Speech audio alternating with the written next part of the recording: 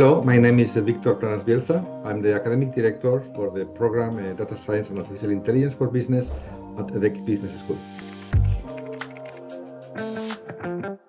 We are very attentive to the changes in the market, so we have a lot of ongoing discussions with people in the industry, academia, with alumni, and we are constantly receiving information on how the new technologies are shaping and reshaping and changing the job skills that are required.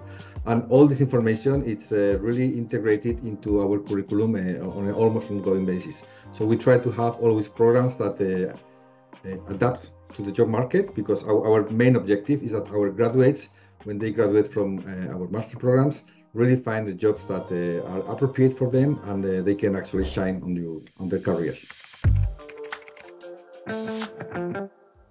At the EDHEC Business School, we have a data track which is specifically for data. It's called Data Science and Artificial Intelligence for Business.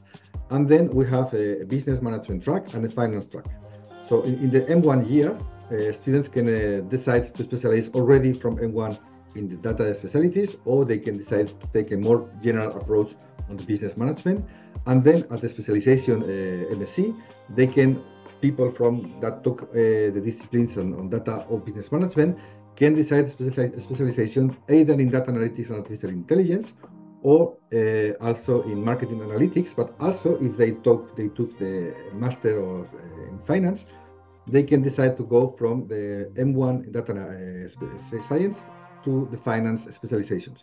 So there is a lot of cross-fertilization of programs.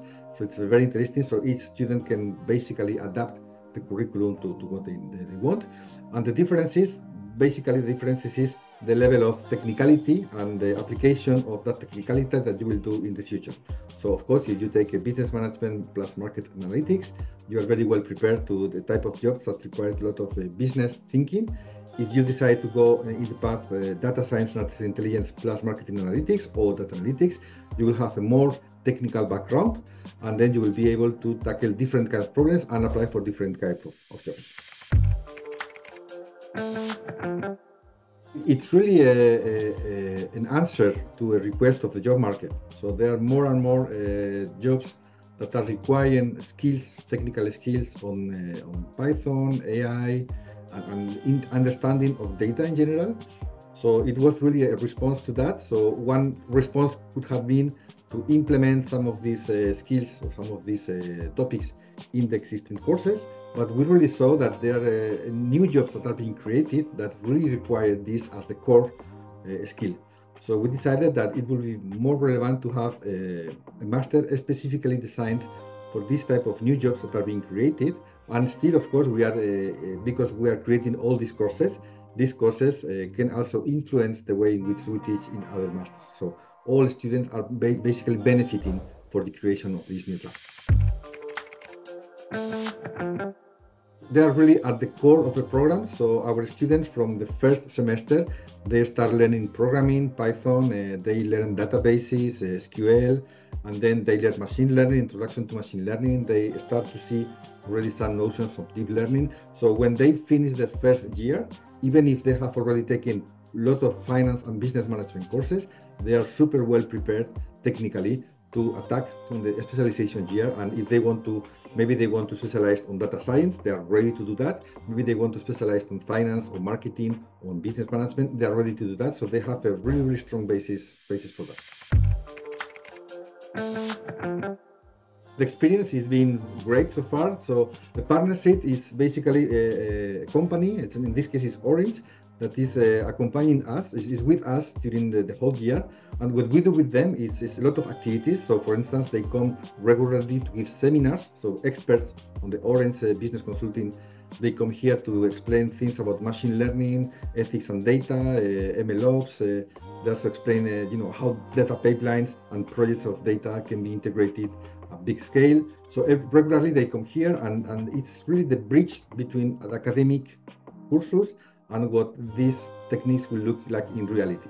We also organize, we're organizing, for instance, Ethical AI Startup Challenge, in which students need to think in a business plan to create a company in which AI is implemented ethically.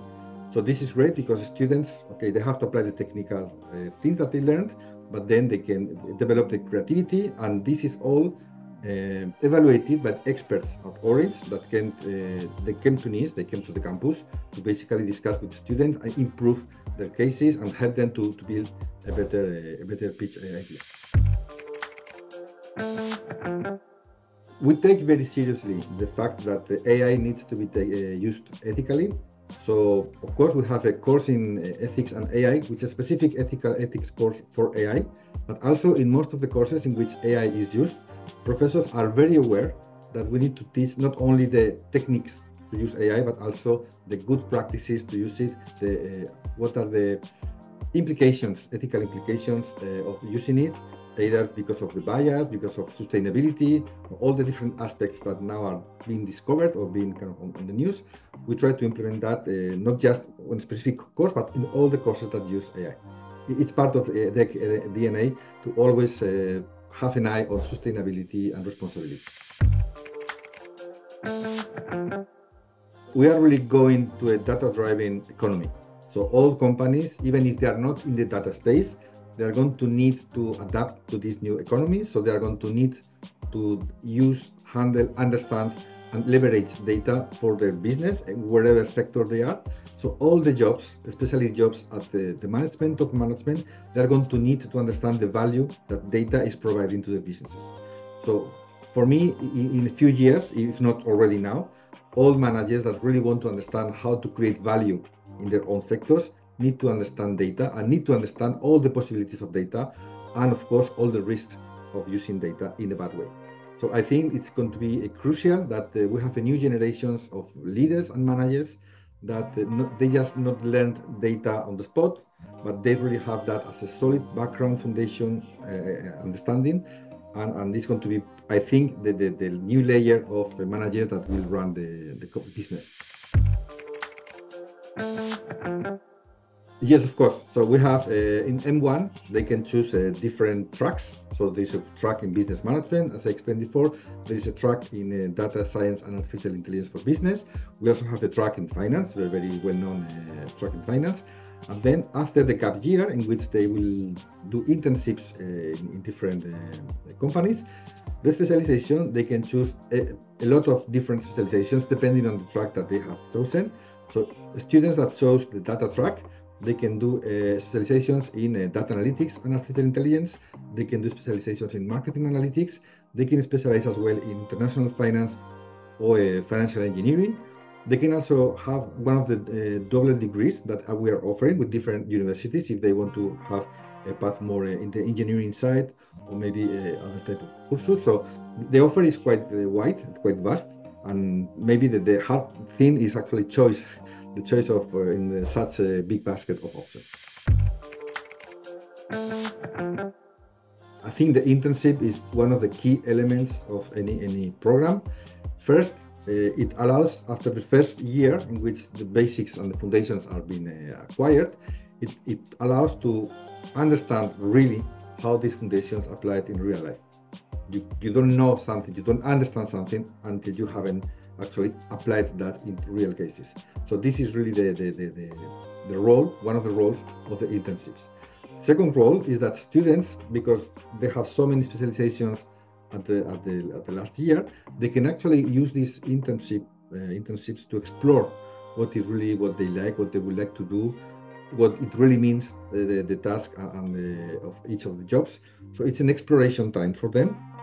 And also, it's a time to mature as individuals, as persons. It builds the responsibility of working on a company. So when they come to the third year, they have all the technical and academic understanding of M1 and a lot of baggage and experience learned on 1 year of internships. So they are really changed individuals. They are really much more mature students, and then they can profit much more. They leverage the capacities for the specialization year.